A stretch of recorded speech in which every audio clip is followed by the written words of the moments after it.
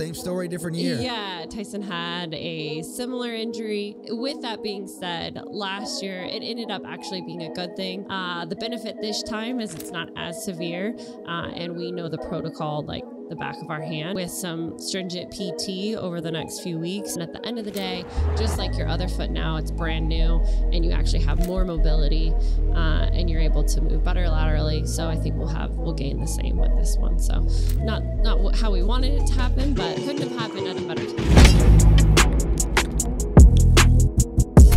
My name is Tyson McGuffin. This is the McGuffin Show. We are back here in Coeur d'Alene. Seems like spring is starting to come around, which is beautiful since my family and I aren't big snow people. Don't really go up to the mountain or snowboard or ski or any of that.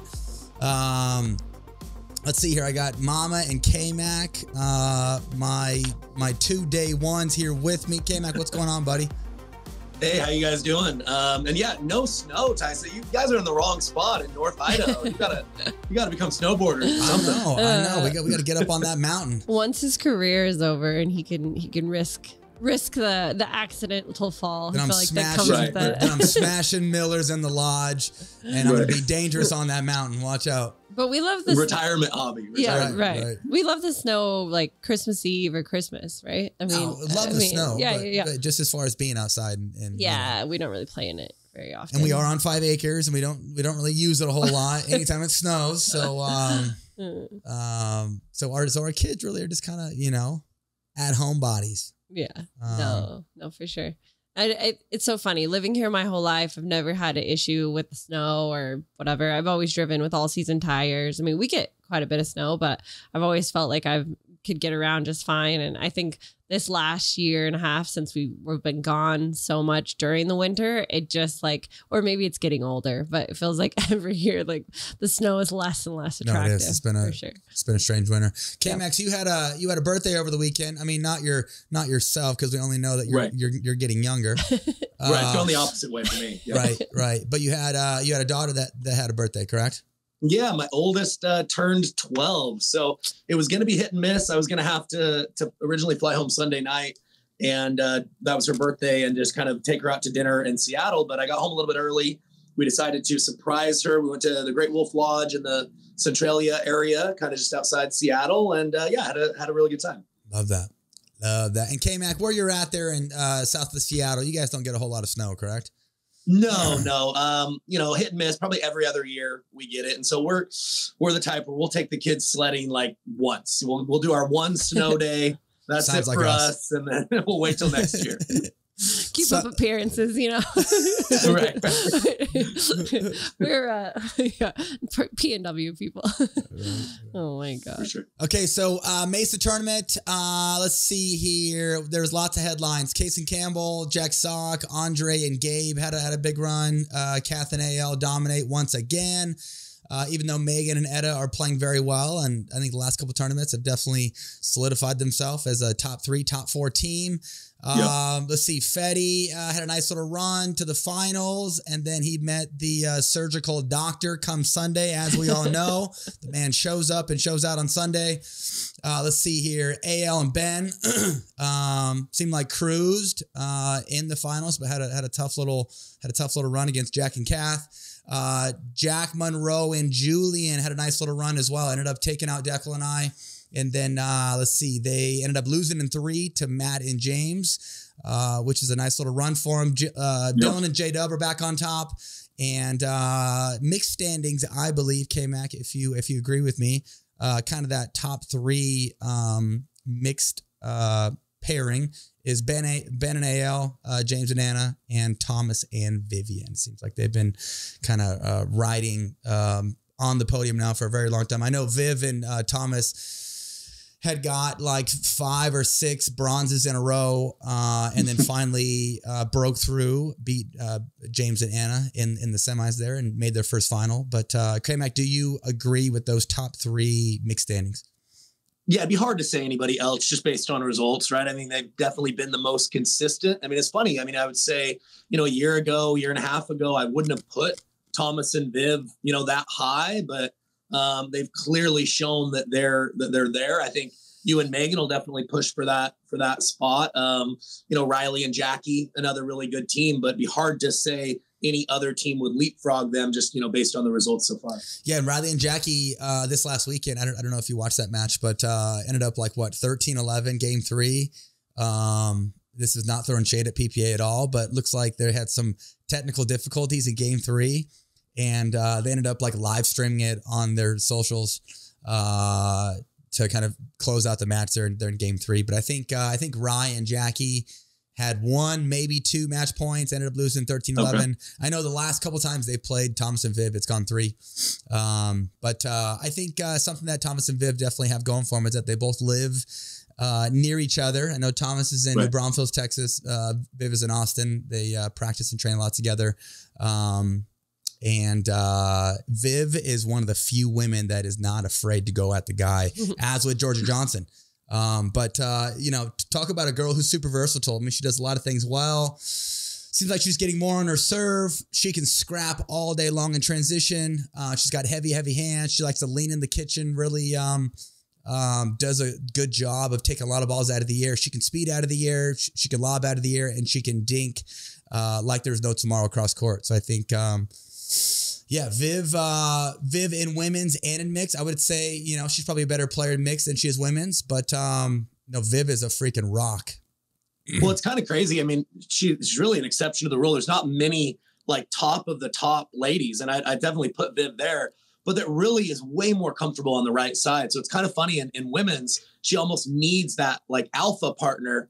And when she's had, runs to the finals in women's last year with a bunch of different partners, but it's a little odd that somebody that high of a level is that much better on the right side, but it makes her really kind of a perfect mixed player. I mean, if you're a lady trying to improve your mixed game, look no further than watching Vivian David. She does such a good job of balancing out, being the setup, but also bringing enough offense at the right times to, to keep the guys honest. So does just about everything well that you need to do to be a great right side player. Yeah, and let's not forget about Tommy Gun Thomas Wilson. I'll tell you what, hits the living life out of the serve, hits the crap out of the third ball, and the guy will do whatever it takes on the left to find a forehand.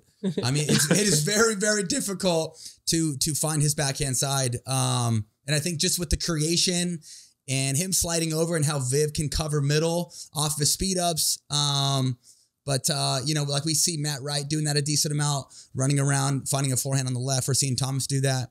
And we're seeing plenty of value in guys kind of taking out the backhand side if they can get around with their feet and simply just dictating with the forehand. Yeah, I mean, absolutely. You can run around. You can leave space available as long as you're dictating, right? As long as you're not giving dead dinks or just pushing the ball around. But if you're spinning it, if you're moving it, you can absolutely leave a little bit of a hole sometimes. Pretty tough for your opponents to find if you're in control of the point. Yeah, and Viv's two-hander in the middle is definitely one of the best out there. I think comes back in a hurry. Beauty, so compact. Are they? I mean, of all the mixed teams on tour, I guess other than Ben and Annalie, are they the longest standing?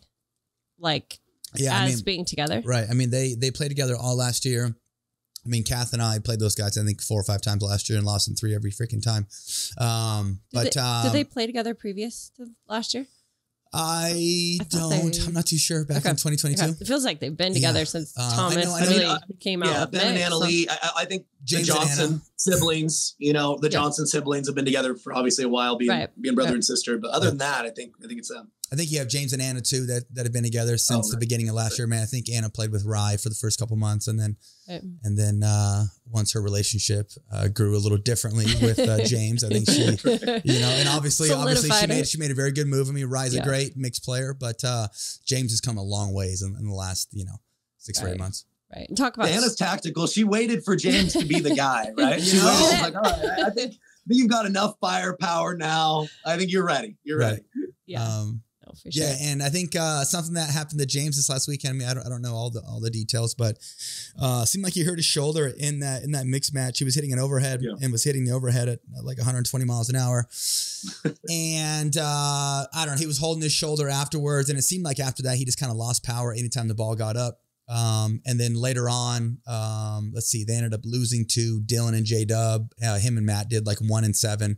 And same thing, James just had a hard time hitting overheads. And then also to look like on Sunday, he pulled out a mixed matches. So don't know the length of his injury or what's going on there, but definitely seemed like his shoulder was a little banged up. Hopefully it's a one. Yeah, and he was done grabbing thing. it almost after like every shot. It's hard to watch. I've had a bum shoulder for the last couple of years, so you can kind of know the signs. And once he wasn't able to go 100% on, putting the ball away, you see how much that hurts his team, how much that just extra little bit of power is so needed in a mixed match. And, credit to him for toughening it out and trying to finish. Anna got a little more aggressive. I think they even put her on the left for a little bit, but just tough mountain to climb when he's not going, 100%. Yeah. Okay. So the venue, I thought plenty of space. Obviously there's not a whole lot going on out there in Mesa. But I think there's 50 something courts, something like that. Wow. And now it's not called Legacy anymore. It's called the Arizona Sports Complex. But I think that venue obviously over JW Marriott definitely suits just the participation and how many people are signing up for events and stuff like that. Easier to get around. Seemed like the foot traffic for vendors and stuff like that as well. It wasn't as crammed and no, I always enjoy playing at that venue. Mama, what do you think about the Arizona Sports Complex? Yeah.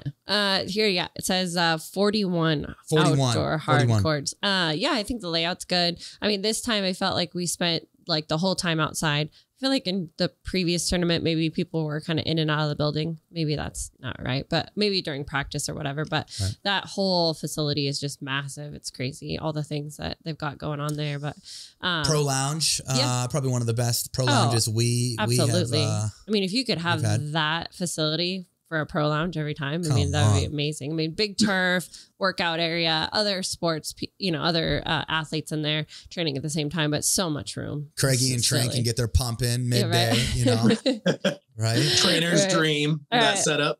Right. Yeah. People don't realize too, it's nice to like be able to get to wherever you need to be and not be split between a few different areas because you don't know how much time you're going to have. Obviously, in a progressive draw, you have much more time, or at least you kind of know what you're looking at. Right. But on, a 1,000 tournament, it's tough. Like you don't know if it's going to be 20 minutes or if it's going to be an hour and a half. So being able to have like somewhere that's close by that you can set up camp and you can go there every time, I think is just integral. Yeah. Important. So. K-Mac, tell us your thoughts on Kaysen Campbell and that shredded up hat that he has. It looks like his dog got into it. Yeah, he was already turning heads before we saw that he had some game, right? Just with that beat up, I guess he said it's his lucky hat. It's lucky hat, It reminds me of a mom. Go with what works. Superstitious. Reminds me of a mommy. But no, watching him play Jack Sock, he'd already had a couple of big wins, so I was curious to see what his game looked like. And really nice two-handed backhand. He gets a lot of natural power on that side. I think that's a stroke that separates him from a lot of guys. Amazing forehand as well. But I think it's really the two-hander and the movement. Looks like he's about 150 pounds soaking wet. And, with pickleball, with singles being so much about movement, the points getting longer and longer, that's almost like the newer prototypical build at this point. You can't have any excess body fat. You've got to be like a gazelle out there. I thought he showed some great mental toughness in the match against Jack. Lost game 1, looked like Jack was getting ready to roll, and he really made some adjustments, was able to take that 1-3, and he was up pretty big in game 3 before Jack got hot again. So definitely a name to watch. Only 17 years old, so could be good for a long time. No, for sure. Yeah, definitely speedy. Like the 2E off the bounce. And it's funny, his little backhand volley, how crisp and technically sound is that thing? It looks clean as could be. A little bit of a cut to it. A little bit of a cut to it. Even when I thought it was really smart, I watched the whole match, even when Jack was like pulled off, running around his forehand as he always does, and he was off, he kind of avoided the open court volley, right? It's almost like a temptation when you go to Jack. It looks like, okay, he's off the court. Let's go to the forehand side. Right. He's so good with that forehand on the run. He kind of chipped or cut that backhand volley back to the backhand side and wrong-footed Jack quite a bit. Yeah, no, he looked good. Had a big win in 3 over Dylan Frazier, and then obviously lost in 3 to Jack. But kudos to my man Kaysen. Kaysen, let me buy you a new hat, brother.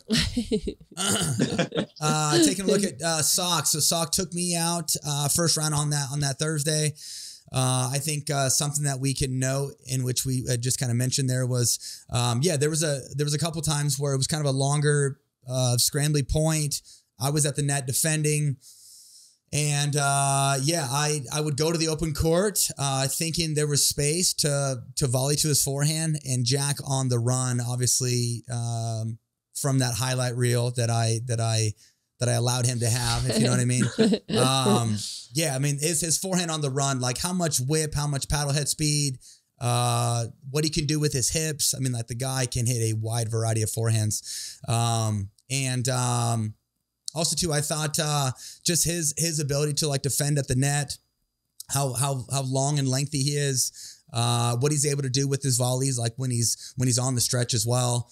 I mean, out of all the tennis players that have come in the scene, I think he's definitely there. And not only is he there in men's singles, but K-Mac, did you watch the mixed match with Kath? I did. Yeah. I did. It was pretty impressive, honestly. No, I mean, he's banging thirds, banging fifths. He's actually got like a decent little two-handed backhand roll volley, a two-handed backhand roll dink.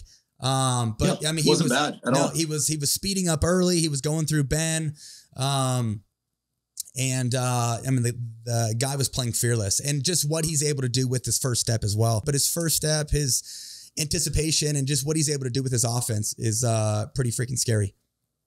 Yeah, no, I mean, that's what stood out to me. Seeing him in person is he's built more like, and I told you this, more like our buddy Rafa, right? Like, a little bit thicker and powerful, and you can see that, but he has the movement of like almost like a Christian Alshon, right? With as far as how he covers the court. So we really haven't seen that in pickleball yet. And, watching him in the mixed match, yes, he's got some areas that obviously can improve. His backhand dink can improve for sure, but he hides that well with his movement. But it just seems like he's already close to the top player in the world, even in doubles, in the off the ball role. Right. His poaching, his quickness, his anticipation is really next level. And people keep talking about him as, he was a great tennis player, number 7 or 8 in the world in singles. But people forget in doubles, he was for a long time thought to be, by a lot of players, the best doubles player in the world for a big chunk of his career. So what he's able to do with his quickness up at the kitchen line is really next level stuff, and it's great for pickleball. Yeah, and he won his Olympic gold in doubles. Don't know what year that was, but no, the guy was great in doubles. And if there's one thing he does very, very well, he's got a set of hands on him. And Elite tried to come through him a decent amount there in like game 1 and game 2, and whether it's Jack sliding and like finding a backhand when she kind of aimed towards that dominant pit, or him finding a forehand, and just how much power he's got with that 20 millimeter freaking Lux paddle. And nothing against Selkirk at all, but just that paddle tends to play a little softer. And whether it's him whipping a ground stroke, he's getting more on the serve. He's got some heavy hands. Just comes to show how like explosive and how lively his arm is for him to get that power with that paddle. For sure. He likes to chirp a little bit too, right, Tyson? He likes to let you know. He definitely likes to talk a little bit. Oh yeah. I think there was some, Riley was telling me there was some chatter in their men's match, and Jack said something along the lines of, you should always be beating me in backhand dink battles. Like I just started playing pickleball. And then, and I don't think Rye, enjoyed that comment too much. And then at the end of the match, I don't believe there was a paddle tap in the direction of Riley Newman from Mr. Sock, if you know what I mean. Okay, I like it. He's kind of funny just watching him carry himself on court. He's a showman like you. He definitely plays to the crowd, has a lot of personality, but I think you resist, initiating much of the chirping. You don't really do a whole lot of it. Yeah. But he likes to get in there like a Riley. So it'll be fun watching his matches going forward, to see how much of that he engages in. It seems like it suits his personality. Totally. Stay tuned, folks. Stay tuned. We're going to have some good ones. No, the guy's great for the sport for sure. Taking a look at Andre and Gabe. Crazy. I mean, obviously the Johns didn't look sharp, and Ben didn't look sharp at all. And it kind of seemed like that theme carried over the weekend. Obviously he found his best stuff on Sunday, as he always does, right. But it seemed like speeding high to the backhand you know, and kind of go into that backhand side. Gabe did that a decent amount. Also, Gabe flat out just hit some bailout speed ups through Ben, and Ben wasn't letting anything go.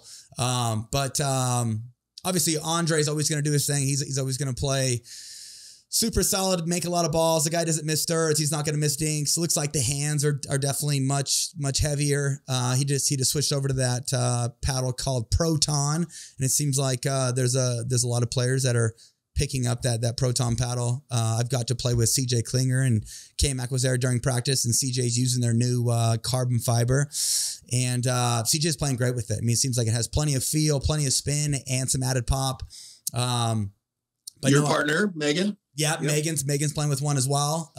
But yeah, no, Andre, I mean, even Andre against Newman and Wilson, like he was speeding up a decent amount. He's using his levers, and it seems like over the last year or so, the hands have gotten heavier, and he's leaning in a lot more and just finding offense. But Gabe, I mean, for God's sakes, Gabe was just going for broke, like banging thirds. Fearless. Totally fearless. Crashing in super fast. Every second or third dink, like adding in a big loop on his forehand, showing a dink or showing a speed up and kind of giving it away. And he was beating Ben blatantly head to head time and time again. I felt like you saw, well, like you mentioned, like kind of the higher backhand or going to that backhand side. Obviously, Ben, dominant, best player in the world. You're going to have to take some risk no matter where you go. But I think that with him going to two hands on the counter sometimes, I think that idea of going to kind of the left hip and kind of between zones, what I would call 3 and 4 is a great choice. You know, going into the body, if you surprise him, he'll block a little bit more. And if you can kind of go between that one-handed and two-handed backhand kind of zone, maybe you'll create just a little bit of indecision. Right. And maybe he'll be human once in a while, which we saw in that match. No, for sure. What were we going to say, Mom? Oh, no, I was just going to say, I think we saw like a little taste of that from Gabe in that mixed match in Kansas City. I think when he played with Millie, right? Yeah, Millie. Yep. Right. And yeah, I mean, just sheer firepower just coming at you and closing his eyes. And when he's comfortable and fearless, the guy's a walking highlight reel. Insane. And he can bring a ton of offense on both sides, whether it's off the bounce, side of the air.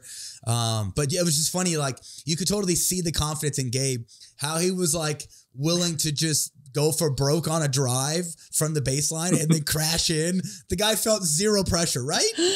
No, for sure. I mean, he was really aggressive in the off the ball roll too. Like, yeah. I saw, Andre, he's back hitting thirds. Gabe was just fully disconnecting, using his length.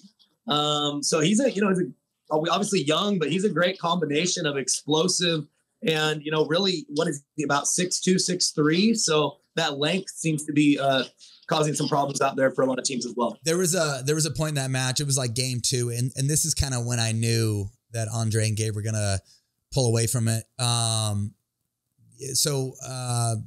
I think Andre hit like a wide dink. Ben hit an ATP.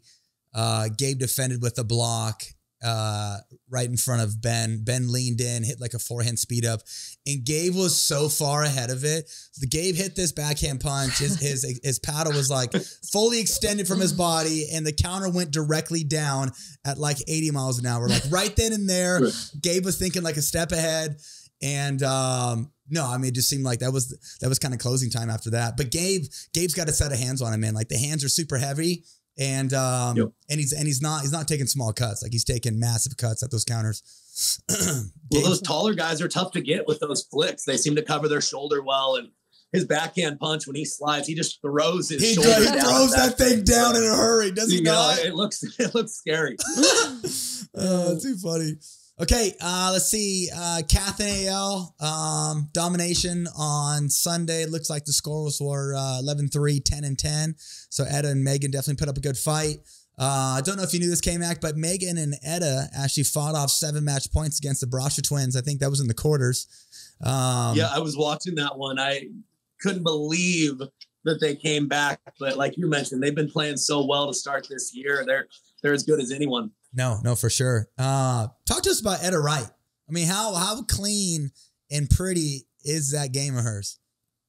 Well, it's kind of crazy. I mean, I remember when she came on the scene, a little over a year ago, she wasn't on the scene long and then made a final in women's. I can't remember who her partner was. So it might have been Megan actually, but it didn't take her, it didn't have much of a learning curve, but she is so smooth doesn't ever seem to be in a rush.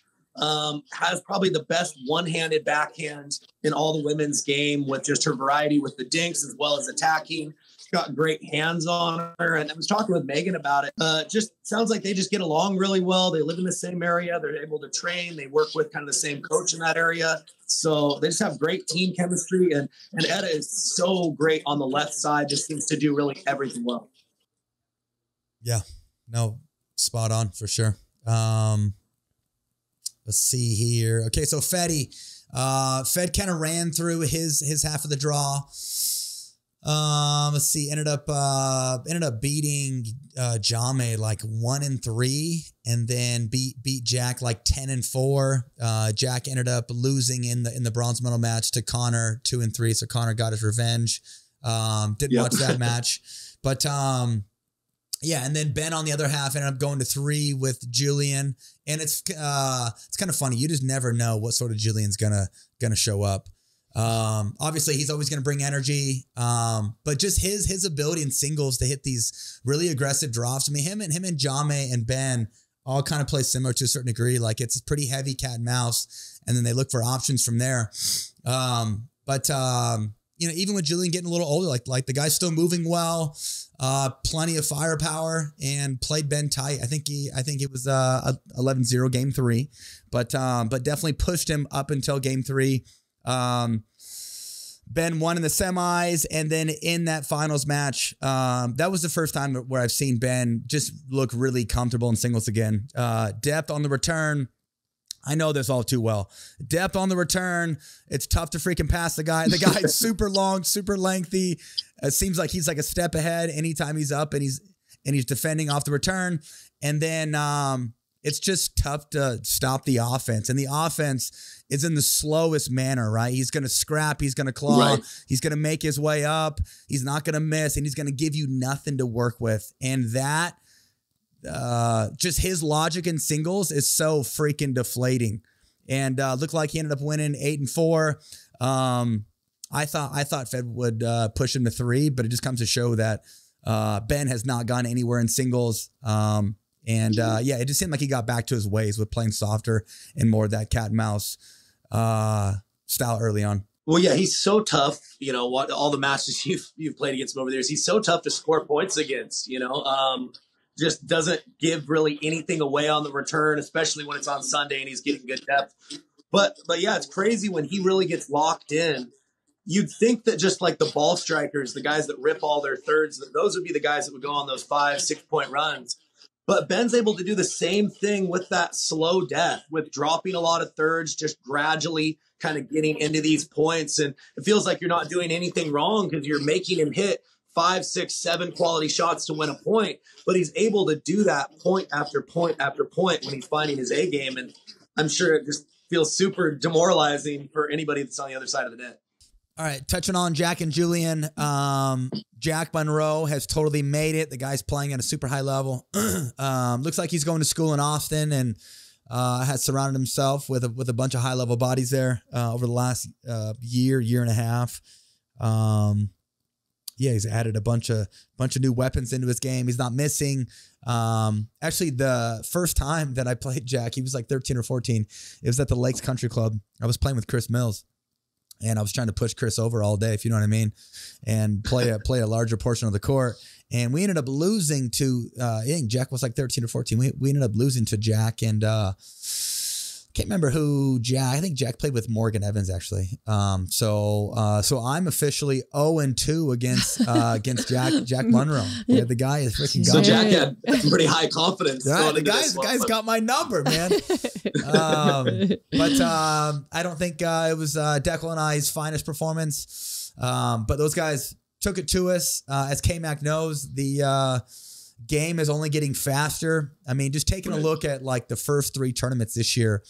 And I wish we had some stats on this, but just how much shorter the dinking battles are, how much quicker players are speeding up, like the length of hand battles, how many more thirds are being driven. I mean, I would love to see the miles per hour difference from last year to this year, just with paddle technology, like on the serve, on the drive, things like that. But those guys took it to us and they banged away and they made it fast and kind of put Declan and I in a position where we had a hard time finding rhythm. Yeah, Jack's pretty unique.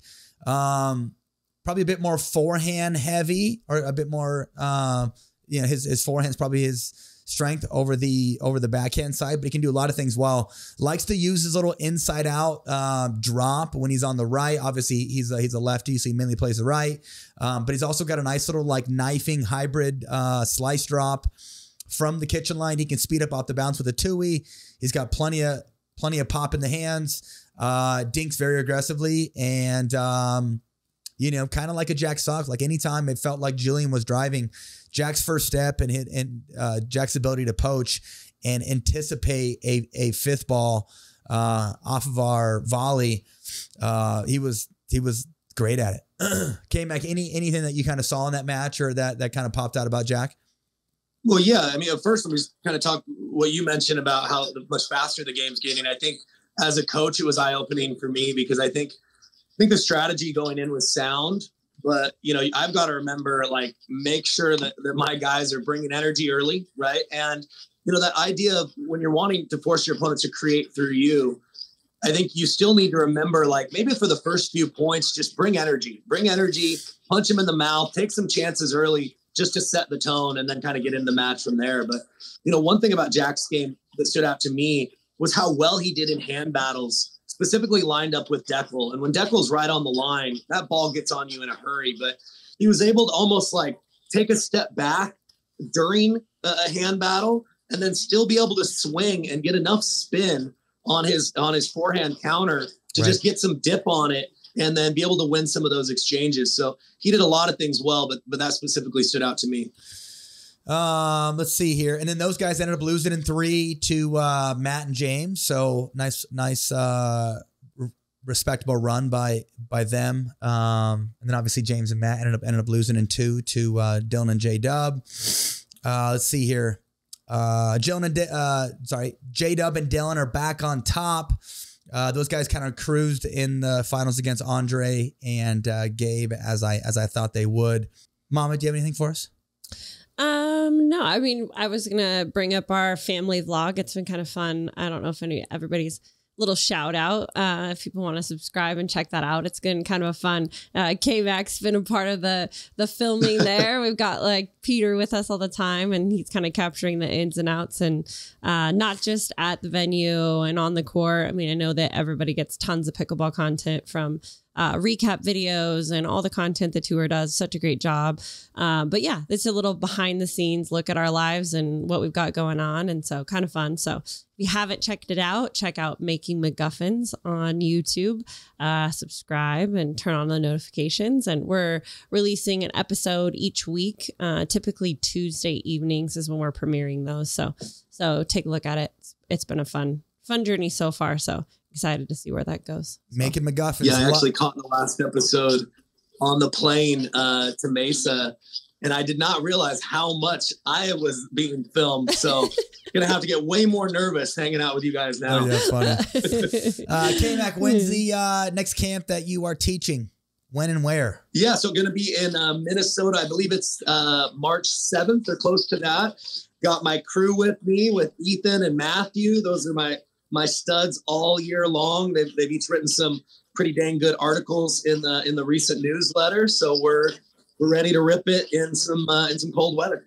Like it. And if you guys want to follow those guys, follow Matt and Ethan on their socials. Mm-hmm. Also, if you haven't subscribed to the newsletter, do that by going to my website, TysonMcGuffin.com. In the newsletter that comes out every Thursday, that our camp administrator puts together for us. Shout out to Emily Taylor, who does amazing a lot job. of great things for us. Ethan and Matt have been putting their 2 cents, or they've been putting some weekly tips in there. So definitely check that out. Okay. So injury update. So, PPA said I was ill. I was definitely not ill. Preface though, we asked them to say ill because at that point we didn't know exactly what was going on. And so we didn't want to throw out, I feel like, I don't know, maybe not for everybody, but I feel like when you throw out the word injury or you fill out, there's a lot to speculate on that kind of stuff. So it was easier just to say unwell for a second until we could get our ducks in a row and then kind of go from there. So now we've had an MRI and we've talked to a few doctors, and about a year ago, almost to the week, kind of crazy, or maybe like 3 weeks. Same story, different year. Yeah. Tyson had a similar injury, or I guess almost the same exact injury. Basically, popped his plantar fascia and ankle tendon pretty much all the way last year. And this year, and it's pretty common, we've found out now through this journey, that typically if one leg goes or one foot goes, it's typical that the other one will go somewhat soon. Not, you know, just to kind of even it out, keep it symmetrical. So with that being said, last year it ended up actually being a good thing. Tearing your plantar fascia, in order to, I guess, fix a plantar fascia problem, they go in and they sever it. They cut it. And so that's how they do surgery. So basically last time you did your own surgery, this time you did your own surgery. The benefit this time is it's not as severe.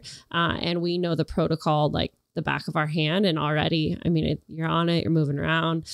So with some stringent PT over the next few weeks, and so blessed that couldn't have been better timing, because you didn't plan on playing Minnesota.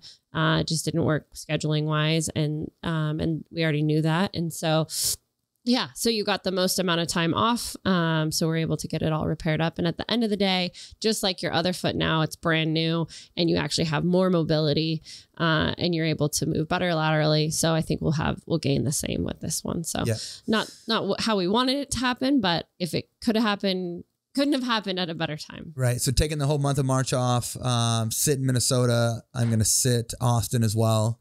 And I'll be in a boot for like a week and a half, do a bunch of PT, and then jump back on the horse and get myself active and ready for April. So let's see here. For all the YouTube subscribers out there, we have a pod coming out 2 to 3 times a month.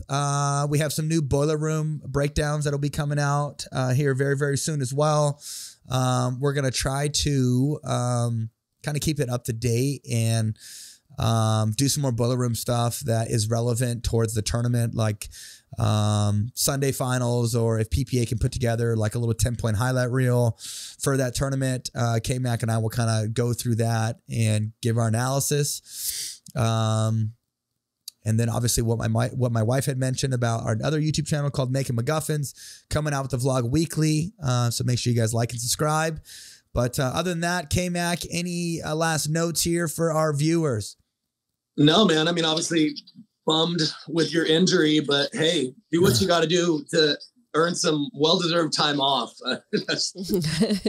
Wishing you a speedy recovery, my man, and happy to get back at it with you after March. Oh yeah, for sure. Okay, my name is Tyson McGuffin. This is the McGuffin Show. Thanks for watching, and we'll see you guys next episode.